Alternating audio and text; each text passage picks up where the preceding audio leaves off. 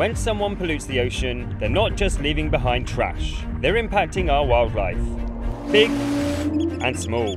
The worst part of it, plastic doesn't decompose, which leaves microplastics in the water forever. Recent reports suggest that plastic pollution impacts at least 267 species worldwide. The species who has suffered the most? The sea turtle. The sea turtle has been around for over 100 million years. Yes, they were alive with the dinosaurs. But it is plastic, which has only existed for a little over 100 years, that has totally devastated them. And now, all 7 species of sea turtles have traces of microplastics in their gut. And the result is catastrophic.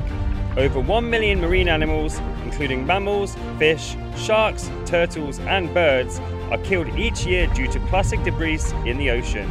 The outlook is grim, but there is something you can do that will have a profound impact. And it can be done without leaving your desk, just by changing your search engine to OceanHero.